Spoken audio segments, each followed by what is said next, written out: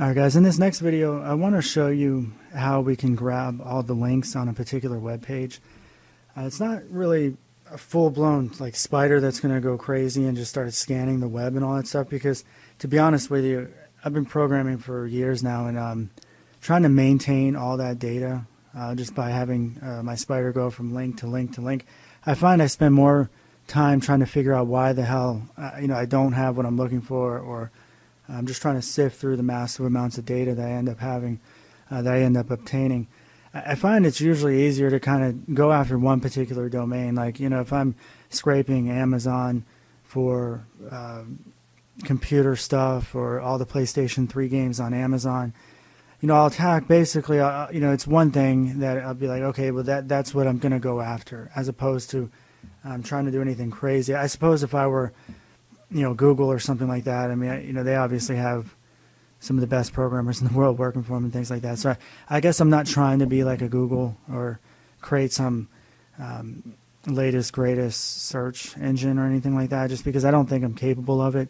But I can certainly make money by getting certain bits of data that, specifically that I'm looking for. Like I said, I'm going to show you guys like how, like, say if you wanted to grab every single comedy movie on Wikipedia. Like, you want to grab all the data for every comedy movie in the United States on a Wikipedia domain. I'll give you just an example of how I would go about doing something like that. And that's not going to obviously solve your situation on how to grab every comedy movie from every domain out there. I would imagine that would probably get your IP address banned if you were going to try to do something like that, just because of it. Or even your own internet provider might have a problem with that type of bandwidth being used. But attack one particular thing, I think, at a time is probably my suggestion, until you're a really, really good programmer, and then I'm sure that you'll be a lot better than me. But for right now, I'm going to go ahead, like I said, and I'll just show you how to grab all comedy movies on a Wikipedia website. So if you wanted to kind of adapt the same type of thing to another website or another genre of whatever you may be looking for that maybe Wikipedia touches on or not, I'm sure Wikipedia has an API. As a scraper spider builder, I don't like messing with APIs. I feel like APIs suck, because I have to learn how to communicate with the API and all that stuff, and I think it's easier just to build a spider, to be honest with you. Plus, you're kind of undercover doing that. But let me go ahead and I'll go ahead and grab, like I said, the comedy movie domains. All right, so if I go to Google and I type in the list of comedy movies, you see the domain here. And this has friggin' every comedy movie ever, going back to the 1890s, which is insane. But all these movies, some of them are links, some of them aren't. And, well, these are links, but there's nothing there. But like, you start getting most of these movies, as we get into more modern days, are actual links that have data that we would want to be going after. So this is a lot of movies here, and it would take somebody probably years, it would seem, with boredom and taking time to sleep and keeping your sanity, to kind of compile all this data, like to get it into a database, things like that.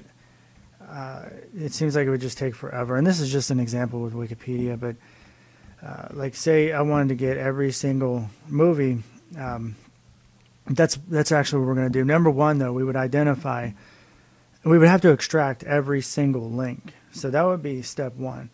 Let's get every single link for every one of these movies. All right, so first things first is let's go ahead and grab the URL here. Just copy that. And then replace it where we had the band here. Okay. Okay, so we can keep all this to remain the same. We're going to open the URL, we're going to read it, then we're going to bring it into Beautiful Soup, and we'll remove this part here. And I'm just going to paste this line of code here. I'll explain it, but we're doing a for statement on every link on the page. So what we're doing is using Beautiful Soup to find it. So it'll say, like, forward link in soup.findAllA, which is building a list of all anchor tags in there. And the attribute, I basically say, if the href address, so if the URL address contains the words wiki, so there's links on the Wikipedia page that would have that don't have wiki, and I don't want those, because the movie, if you look at every one of those movie pages, they all have this wiki address on the front of them. So, and that's what this caret symbol, by the way, for regular expressions, it just means that the URL must start with /wiki /. So that, hopefully I'm not confusing you guys, but bottom line, the only URLs that we're looking for are the ones that have the carets, well, that start with /wiki. So let's just, for right now, go ahead and just print link and see what happens there. So I still have my program named grab web page, and as you can see, it's going through and just like I wanted it to, it's grabbing every one of those /wiki URLs for every single movie on that page, and hopefully it'll stop soon. It's a lot of movies, probably thousands. All right, so that's how you grab every link, and we use Beautiful Soup to do it. So you'll just want to store this little line of code here somewhere in your memory, or preferably just somewhere in some sort of directory of commonly used code that you have, because that's a good way to grab every single link on a web page. And then you can start doing logical operators on each link, like if the link contains so-and-so, or if it's longer than so-and-so, do this, do that, things like that. But 1 second here, we're going to move on to the next step. I'm going to erase this. Now, if you look at the command prompt here, you see that the actual movie that we want, and we're grabbing, obviously, this entire thing. I'm just thinking to myself on how we could make this as useful as possible. So I could say maybe print link.text. I wonder if that would just get what I'm looking for here, because we have the entire anchor with, see, that'll get, damn, this is a big list. Let me see here. So you see, we obviously just had the name of the movies. Now we actually have some stuff in here we don't want to, which is matching our URL capture, which is like these years, and those are obviously links that also matched. So you could click on 1929 and get all the movies there and everything. So we wouldn't want that. And let me think here. I'll figure out how to get rid of those.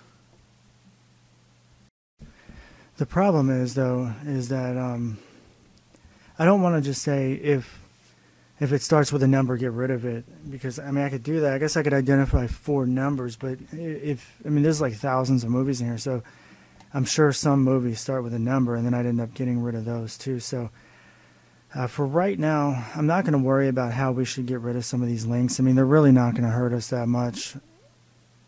Even if you were parsing each one of these files and saving it to a database, you could easily do like some sort of database search based on 19, and then just you could erase.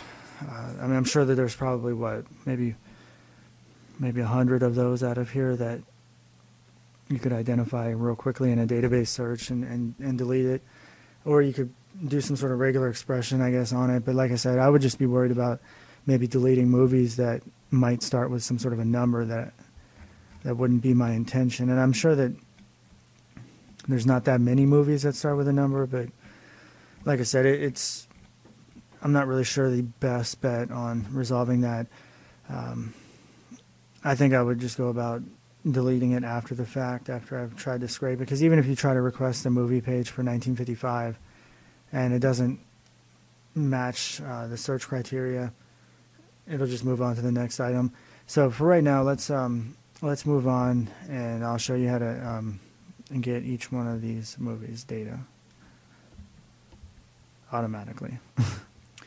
What I'm going to do is go ahead and stop this video here. The next video, we're going to continue to move into this series on how we would go about requesting each one of those pages individually and do it all at one time, so we have basically one bot working. And I'll finish that up in the next video. Thank you.